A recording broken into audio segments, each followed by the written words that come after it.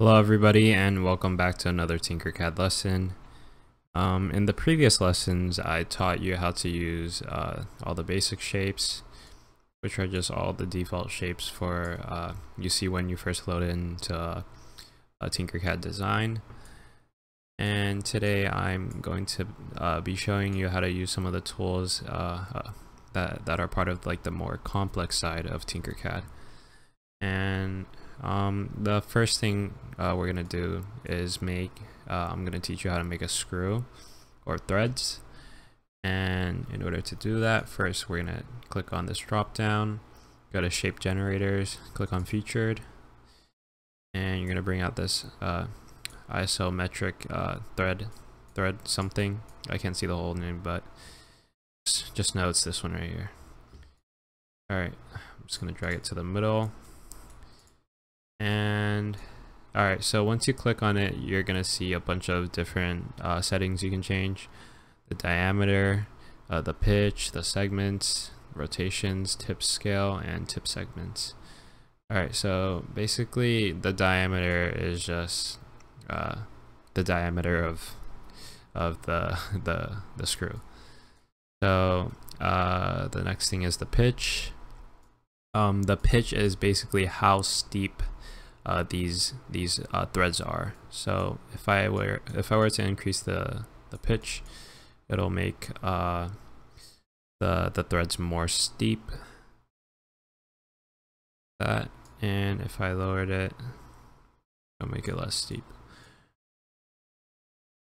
Alright, so I'm just gonna change this to 1 because I want thin threads.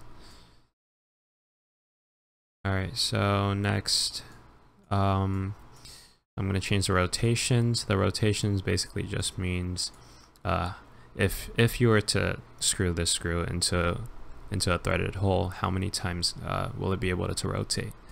So right now it is set at 5 rotations, so that's why you'll see 1, 2, 3, 4, 5. There are 5 sets of threads, so that means it can rotate 5 times before bottoming out. So I'm gonna make this screw longer, so I'm gonna change the amount of rotations to 10.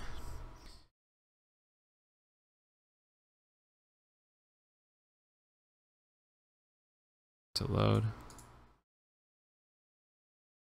Alright, so now actually I changed the number of rotations. I have to increase the height by since I double the amount of rotations, I have to double the height. So the height is at 10.75 right now, so I'm just going to double that, so that's going to be 21.5. That. So now I have the screw at twice its height from before, and it also maintains the same amount of spacing in between each thread. Alright, so next we're going to put a top on this screw, and we are going to put a polygon on it. We're going to put a hex-shaped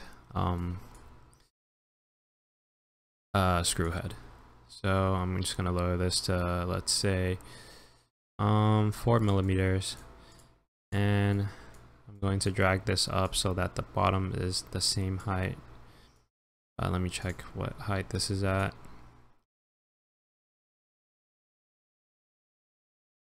21.5. Oh, it's not flat with the ground, so I'm gonna change it so that it's resting on the plane like that.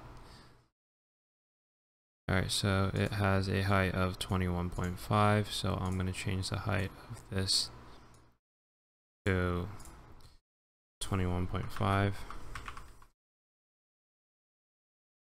And now I'm going to use the align tool, which I taught you last time, to make sure these are the centers of these two objects are stacked on top of each other. So I'm going to click on align. Now we're just going to align the vertical axes and the horizontal, like so. And now they are aligned. We just have to group them. So again, I'm going to select them, and you can press group or Control G. Alright, there you go. And once you've grouped it, you have created your first screw.